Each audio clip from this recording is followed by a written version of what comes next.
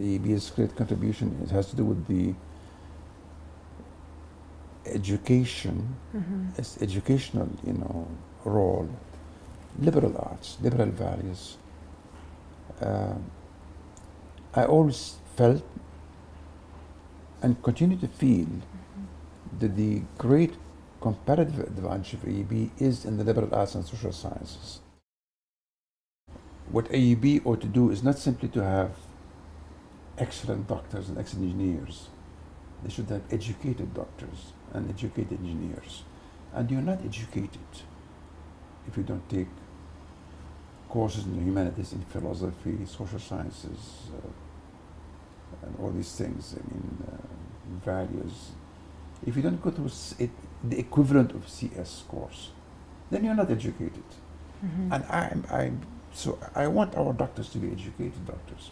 They can be excellent and contribute tremendously in their own fields, but we want our educated doctors and engineers and educated professionals. West Hall and the Medical Gate. Now, why West Hall and the Medical Gate? They remind me of my student days and my joining the demonstrations. West Hall was the hub of student political activity, and I can never ever forget that. So I like West Hall. Yeah, it means a lot. It means a lot. I think AEB has historically served a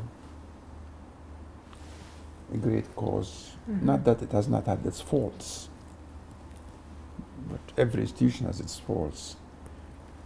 I hope that it will continue to, of course, this path of advancement it has been doing for the last, after the Civil War.